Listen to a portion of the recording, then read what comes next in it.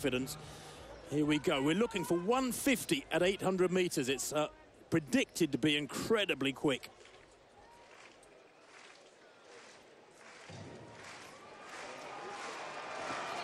Well, away they go. There's going to be some stragglers suffering in the latter stage of this one if they all go with the pace. The two pacemakers, Kivuva and Rotic, have been tasked with going out in 150 for 800, 217 for 1,000, which, Steve, you were saying earlier to me you thought was perhaps a little bit too fast.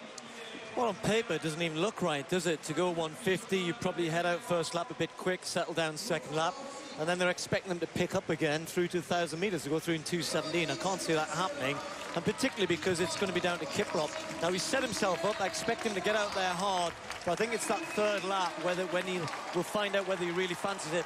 McLoughlin just almost stepping on Mo Farah there, and that's where the gaps start to appear, and then Kiprop is maybe challenging the others here tonight, Tim, to say, I'm going to go out really hard, and then they're probably thinking he'll come back to us on the third lap.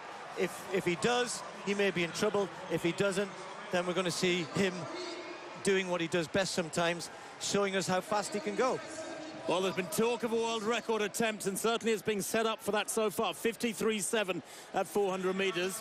Kiprop was probably about 54.5, maybe high 54s at 400 metres, just about perfect. It is Kivuva in second place, and Higuita isolated there in fourth place of all of them. McLoughlin trying to close him down, but look at the single file there, that strip of runners way back along the home straights. They come through with 2 laps to run. And Higuita has good 5,000 metre strength. He's a sub-13-minute 5,000 metre man. McLoughlin struggling to go with him now and close that gap. Mo Farah yet to show his colours, is back in, 8th place at the moment. Farah, who's broken 3:30 twice in this track. Look at the 800 metre time, 1:49.9. It's quick, but it's what happens now. Look at Higuita's closing on Kiprop. Kivuva's looking around. He's tired. He's struggling to keep this going. Kiprop looks relaxed to me, but they will start to close this. Mo Farah, I will tell you, will not stay in 8th place. And as I say, Mo just starting to move up a little bit. And they're all going to come back to Kiprop here. But he's going to think, effort on the third lap for them. I'm having a rest now, a little bit of a rest, and then I go again. But Higuita is close, and he's going to have to go hard, and he's going to have to go fast here. Oh, and Kivuva gets in the way, Tim. The world record of El Garouche, 3:26, set in Rome all of 18 years ago. They come down the straight, and it is Higuita who leads by 3 or 4 metres from Kiprop. Has he gone too hard over the first 800, Kiprop? Because he must have been about 150.2 at 800 metres. McLoughlin, the reigning Olympic champion, in 3rd place. Mo Farah in 5th place at the moment and looking strong as they head into the back straight. But Higuita, who's a 3:28 man himself, leading by 2 or 3 metres from Kiprop. Has somebody to aim at now, does Kiprop. McLoughlin in 3rd, and these 3 are away. And Farah in 6th place now, has still got work to do.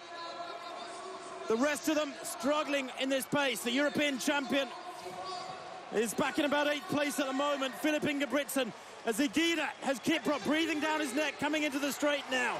And running really wide now on the outside, with Higuita on the inside beaten.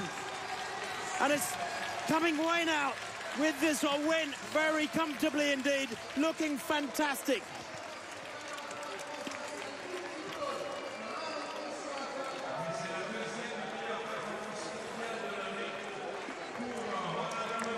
KWEMOI it was who took the win, my word.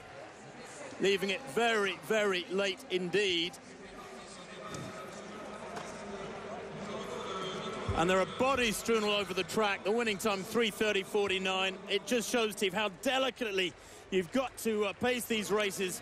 When you're operating at the edge of the envelope like that, you've got to get it right. And 1:49.9 or 1:50.3, whatever it